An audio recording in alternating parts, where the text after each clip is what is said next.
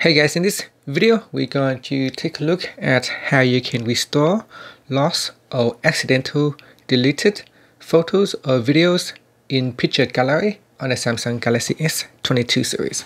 First, tap on the home button to go back to the home screen, and from your home screen open up the gallery app and say you have accidentally deleted the photos.